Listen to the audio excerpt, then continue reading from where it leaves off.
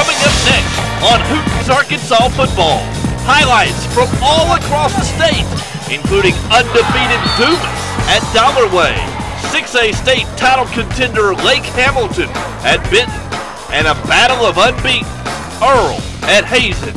We're at the halfway point of the high school season, and nobody covers it like Hooten's Arkansas football. Next.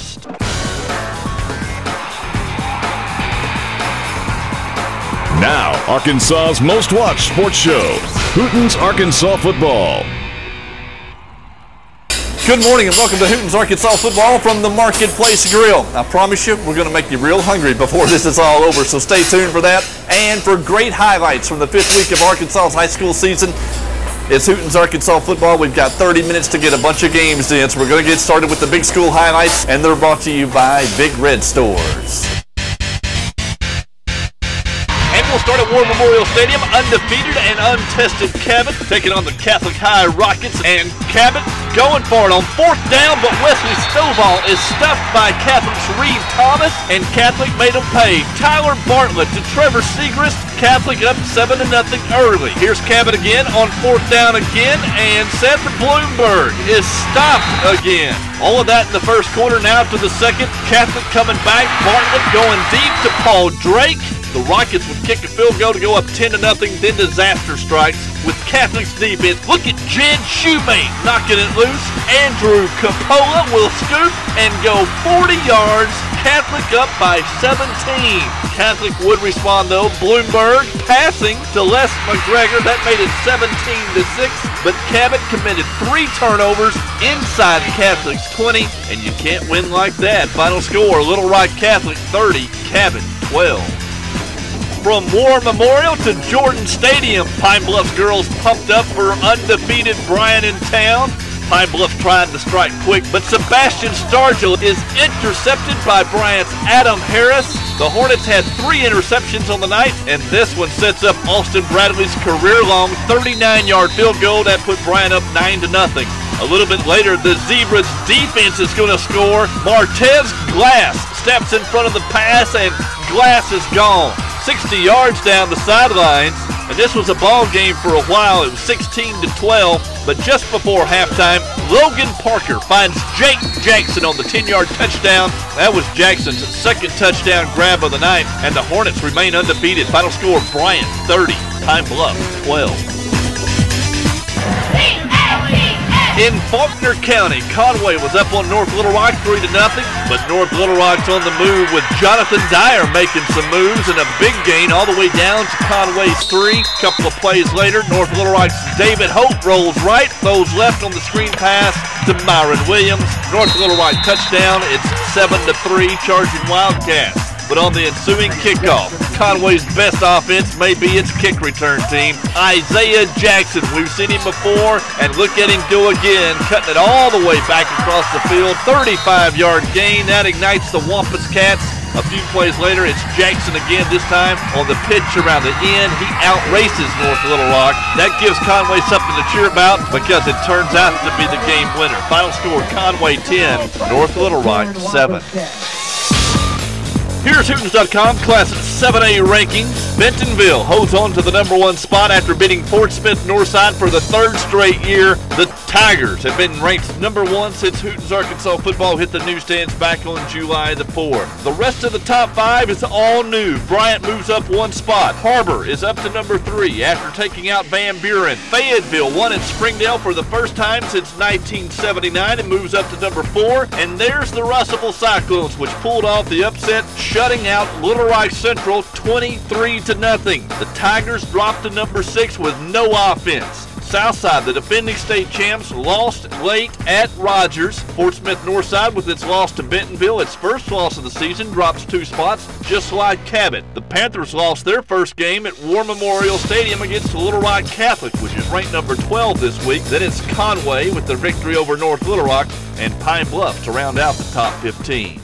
All right, let's go. Let's go. Let's make it happen. Let's go. In Class 6A, number 3 Lake Hamilton averaging 40 points per game, invading Benton. But Benton comes out, moving the chains early. Senior quarterback Zach McCauley. He's your Sonic super teamer, hitting Garrett Parker with the pass, and Benton's moving the ball, but now on 4th and 1. Disaster strikes. The snap flies over McCauley's head, and Lake Hamilton's Dylan McMahon is going to catch McCauley for the big loss, and the rest of the night would belong to Lake Hamilton. Running back Cole Lorigan drives the ball inside the 10 before Benton's Josh Dodson and Sean Smith make the tackle.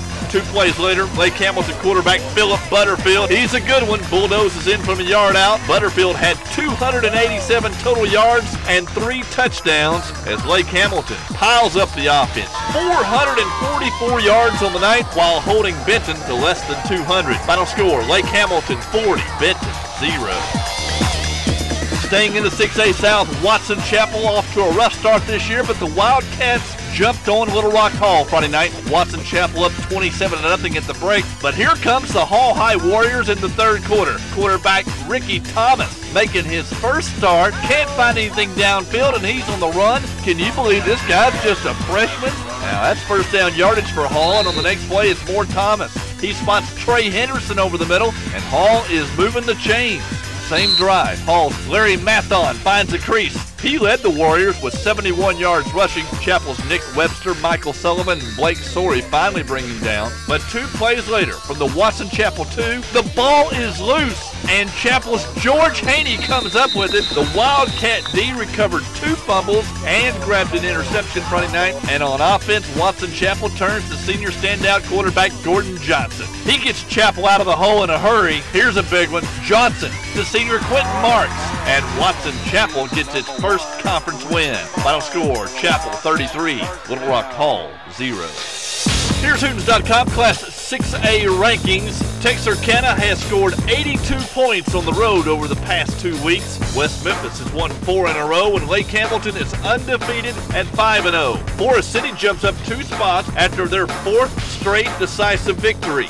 El Dorado is down to number 5 after losing to Texarkana on Friday night. Sheridan starts the second 5 after piling up 44 points on Parkview. Big game with El Dorado next week in Grant County for Sheridan. Marion's number 7, then it's Jacksonville, Jonesboro, and Benton to round out the top 10. Watson Chapel's up 2 spots. Sylvan Hills won its first game, beating winless Mountain home on Friday night. Searcy's lost 15 straight, and Little Rock Hall rounds out the top 15. Coming up next, it's more of Hooten's Arkansas football. Highlights from Class 5A are next. Hi, I'm Erica Cash from Bologna, and more highlights are coming up on Hooten's Arkansas football. Let's go, Eagles! Now, more of Hooten's Arkansas football, brought to you by Twin City Bank. We started our Class 5A highlights at Robinson. Some thought the Senators would have a shot against Pulaski Academy. Not. The Bruins up 35-0 at halftime when Robinson gets something going. Zach DeYamas hooking up with Kareem Norwood. That's Robinson's first score, making 35-7. But here comes PA. Quarterback Spencer Keith throwing it over the middle to Daniel Herrera. And there's Norwood with the big hit on defense. Robinson playing better in the second half. And on 4th down, Keith looking deep for Neil Barlow. But Norwood is there to knock it down for Robinson. Too little, too late, though. Final score, PA 35, Robinson 7. Staying in West Little Rock, Christian led Bologna by 10 in the third quarter until Kevin Puckett hit Nathan Paul for a Bologna touchdown pass that made it 24-21. But Little Rock Christian comes back with Michael Dyer, just a sophomore, 7-yard run. And 2 plays later, Dyer on the halfback pass to Tyler Weddle, and that turned out to be a big score and a big ball game. The final, Little Rock Christian 38, Bologna 31. At J.A. Fair, the War Eagles wearing the blue against Magnolia's Panthers, who had their passing game going. Magnolia's senior quarterback Trevor Rogers had a big night. He finds classmate Tyler Dunlap across the middle here. Magnolia was up by 13 in the third quarter, looking to add to it. Look at Rogers stepping up in the pocket and firing down the middle again to Dunlap again. Magnolia's in the red zone, and from the 1, Rogers will hand it to Eric Jones, who scores Magnolia's 5th touchdown of the night. He would add a 2-point conversion on the screen toss from Rogers to wrap up the scoring. The final, Magnolia 35, Fair 14. Here's Hootens.com Class 5A rankings. The top 7 stay the same. Greenwood still number 1 after a 14-point win at Harrison. Camden Fairview 5-0 and ranks number 2. There's Harrison, Batesville, and PA. Blythe will start the second 5, and BB is undefeated, but the Badgers face their stiffest competition next month. Siloam Springs is 8th. There's Little Rock Christian, and Magnolia headed to Camden Fairview with the conference title on the line next week. Monticello moves up to number 11 after beating Little Rock McClellan by 7 on Friday. Then it's Robinson, Bologna, Crossan, and West Helena. Hot Springs is ranked number 16. The Trojans have won 3 games in the final minutes, including a 3-point overtime victory over Malvern on Friday. Number 17 Wynn beat Greene County Tech by 20 for its first win of the year. Then it's Lakeside, Nettleton, and Hope. Coming up next, more of Hooten's Arkansas football. Class 4A highlights are next. It's Saturday morning, and you're watching Hooten's Arkansas football. Hi, I'm Ashley Whitfield from Glenrose, and the Beavers always stay tuned for more Hooten's Arkansas football. Now, more of Hooten's Arkansas football, brought to you by Sonic. We begin our Class 4A highlights in Pine Bluff. Number 5, Dollarway, playing host to number 10, Dumas, who was looking for its first win at Dollarway in 19 years. And Dumas was up 21-0 in the third quarter, thanks to this guy, senior quarterback Kendall Council. He had 75 yards rushing on the night and passed for 147 more. That's Lathan Harris on the receiving end for Dumas. That's the way to finish off a play.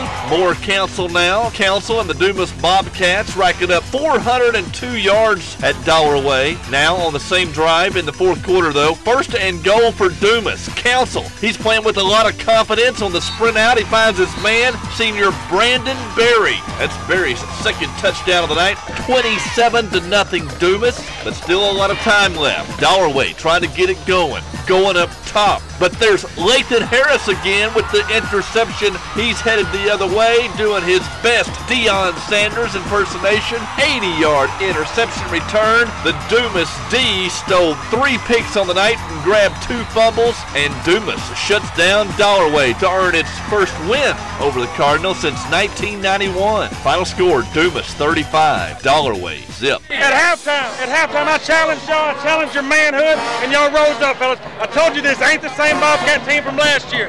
We slipped up 1 week and got a tie, but we still haven't given up at 12 points, fellas. Rise up. We got a big game this week. We got to come back. We got to work hard, and we got to get ready for those Lumberjacks. They had a homecoming queen at Pulaski Oak Grove, but they had their hands full with Duck Queen. That's the Queen Leopards in the white and J.J. Hendricks on the trap.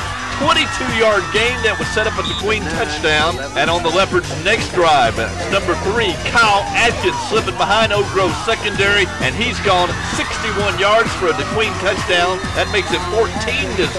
And a little later, it's more Atkins and the Queen. This time on a fake punt, he picks up the first down. The Queen was up 21-0 at halftime and holds on to win at Oak Grove. Final score, the Queen 21, Oak Grove 19. The Bald Knob Bulldogs at Lone Oak and trailing by 7 points in the third quarter, but here comes Bald Knob sophomore Gabe Gavin streaking up the sidelines. He's to midfield, and that's where Trenton Spencer cuts him down for Lone Oak. 42-yard kickoff return. Bald Knob feeling good, but Lone Oak would shut him down in the second half. Number 51, that's Joel Harris, just crushing quarterback Chad Cates. The Lone Oak D flexed its muscles, sacking Cates 5 times and holding Bald Knob to minus 16 yards rushing on the night. Lone Oak's offense not too shabby either. Jackrabbit quarterback Rollins Elam throwing deep. The Bulldogs tip it up, but Lone Oak's Clarence Harris has it. Harris caught 14 passes for 218 yards and 3 touchdowns, including that 37-yarder. Now still in the third, Lone Oak up by 13 now and on the move again. Elam passing this time to Daniel Smith, and Lone Oak's knocking at the door. Elam's a good quarterback. He completed 27 of 47 for 443 yards and 3 touchdowns for Lone Oak. He also ran for 2, including this 5-yarder. Final score, Lone Oak 45, Bald Knob 14.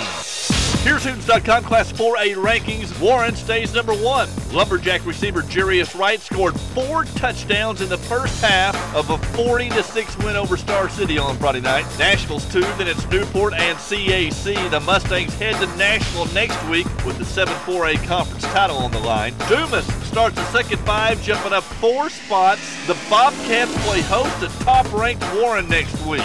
Farmington has won 4 in a row. Then it's Boonville, Ozark, and Dollarway. Highland Rebels are number 11 and are 4-0-1 this year after winning at Osceola by 6 on Friday. Pokey's number 12. Then it's the Grove, Osceola, and Lone Oak. Hamburg is 16, and Valley View is undefeated. Jumping up to number 17, the Blazers play host to Pocahontas in a big one next week. Coming up next, it's more of Hooten's Arkansas football. Class 3A and 2A highlights are straight ahead. Hi, I'm Ashley Rich from Clarendon, and you're watching Hooten's Arkansas football. Go Lions! Now, more of Hooten's Arkansas football, brought to you by Sonic. There's always going to be obstacles the rest of your life. You make a statement to yourself, each and every one of you individually tonight, that when them come, I'm fixing to bow up. Yes, sir. You understand? Yes, sir. I'm going to boil my neck, I'm going to stick my face in there, and I'm going to fight for every inch. Yes, sir. Okay, let's go. Let's go! Rising's Coach Toddy is right. You got to bow up, especially when you're taking on number 2 Glen Rose. The Glen Rose Beavers in town, sporting possibly their best team of all time. And the Beavers on the move early. Senior quarterback Nathan Jones with the play fake, and he's on the loose on the Beavers' first drive into Rising territory before the Wildcats' Cole Duncan and Nathan Wells bring him down. A few plays later, Jones on the sprint, and he spots his man. Jay Keith found a spot in the end zone. Glen Rose 7, Rising nada. Still in the first quarter. Glen Rose has got the ball again, and the Beavers strike quick. Jones going deep. It's a little wobbly, but it's on the mark. Glen Rose senior Michael Blanchard. He caught just 2 balls on the night, but this one was a doozy. 71-yard touchdown for Glen Rose, and Rising couldn't close the gap the rest of the night. Final score, Glen Rose 50, Rising 28. From Rising to Mayflower now, the Eagles wearing all purple for their 2 AAA showdown against Harding Academy. Harding Academy comes out throwing Matt Lincoln to senior Chase Ransom. A little bit later on Harding's drive, Lincoln firing to 6'3" Lance Carr for the first down. Carr, that's a big name at Harding. And a little bit later, it's Lincoln looking the other way. The senior Michael Hickman. He bobbles it, but got it. Then it's Lincoln back paddling, dumping it off to Ty Finley. He's going to rumble inside the Mayflower 10 before Mikkel Montbia drives him out of bounds. Harding Academy looking good early. Lincoln going to Finley for his first of 2 touchdowns of the night. Look at the Harding Academy wall of blockers over there. Wildcat 7, Mayflower zip. Now on the kickoff, it's Lance Carr getting tricky, coming up big again, popping up the kick. Harding jumps on it, and the Wildcats are back in business. But not for long. 2 plays later, Lincoln rolling right, intercepted by Montbia. This guy's a good one, playing in the secondary and at quarterback for Mayflower. And here he is on offense, rolling to his right and firing hard to Brian McKnight. McKnight makes it down inside Harding's 20, and that sets up Gavin Pace for Mayflower's first touchdown. It was tied 7-7 at the half, but the second stanza belonged to Harding Academy. Final score, Wildcats 34, Mayflower 13. Bauxite got a scare at England last week. Friday night, happy homecoming for the Miners. Bauxite led Smackover 40-0 at halftime, and this is Ryan Dunlap taking the pitch from Aaron Mathis. Dunlap had 248 yards and a career-high 5 touchdowns for Bauxite on Friday night. A little bit later, the Buckaroos get the ball and drive into Bauxite territory in the fourth quarter now. Chris Hodges, he used to play offensive line for Smackover. He plows ahead for a nice gain. Hodges had 75 yards rushing, and on the next play, Smackover's Tony Burks zooms into the end zone. That's the Buckaroos' first score of the night. Burks had 85 yards and would score again, but it wasn't enough. The final, Bauxite 47, Smackover 14. We take care of each other like this, guys. We're a football team. And last, the Bauxite Miners have arrived. Holes were there. Anybody could run through those holes. And thank God for my given talent. And it's the first time I ever scored 5 touchdowns. Here's Hootens.com Class 3A rankings. Shiloh Christian has been ranked number 1 for 22 straight weeks. Glen Rose is undefeated. Charleston's up to number 3 after holding off Pottsville 28-14. Then it's Bauxite and Harding Academy. Atkins starts the second 5, followed by Corning, Gurdon, Prescott, and Mayflower. Mayflower lost 2 players for next week. Quarterback Mikael Montmia and running back Deshaun Bagby were ejected late Friday night against Harding Academy and will not make the trip to Cave City next week. Number 11, Hoxie earned a 13-0 forfeit victory over Barton and has rescheduled its homecoming against Brinkley. Number 12, Perryville moves to 5-0 with a 39-8 win over Cave City. Undefeated Marshall jumps up to number 13 with the showdown next week at Harding Academy. Lafayette County is 14 and Mountainburg is 15. The Dragons beat previously undefeated Green Forest 28-6. And next week, Mountainburg plays host to Shiloh. Harrisburg is 16, followed by Green Forest, Lamar, and Lavaca checks in at number 19 after its second straight conference loss. And there's East Poinsett County moving into the top 20. Last year, East Poinsett County finished 1-9. In Class 2A now, Earl at Hazen in a battle of undefeated teams. Hazen wearing the purple and running right at Earl with number 2. That's senior Terry Loudermilk. Hazen with this drive starting in the first quarter, continuing into the second quarter, and it's sophomore Darius Mosby running up the middle for Hazen before Earl's Michael Wilson makes the tackle. That sets up the first score of the night. It's going to be Hazen's Loudermilk going over the top. Loudermilk and Mosby both would run for more than 100 yards Friday night, and Hazen knocks off Earl. Final score, Hornets 20, Earl 14. In Des Arc, the Eagles trailed Clarendon 13-8 in the second quarter. Des Arc wearing the green and looking to go ahead. Ronald Dunlap, 15 carries, 125 yards on the night, coming up just short of the goal line. Now how about a Clarendon goal line stand? Stephen Boston plugs the hole, and Clarendon's T.J. Julian, Clay Sane, and Tavadrick Lee make the stop. Coach Tim Harper's Des Arc team denied, and here comes Clarendon with Lee playing quarterback now. He throws to Chase Julian. He's a scrapper, but Des Arc's defense would step up too, and the Eagles get one more shot just before halftime. And look at Des Arc's quarterback. That's Nathan Holloway. He totaled 203 yards offense of the night, 93 yards rushing, and completed 7 out of 10 passes. Watch this, rolling right. Nice touch to Kevin Walker. Holloway passed for 110 yards on the night. Final score, Eagles 30, Clarendon 13.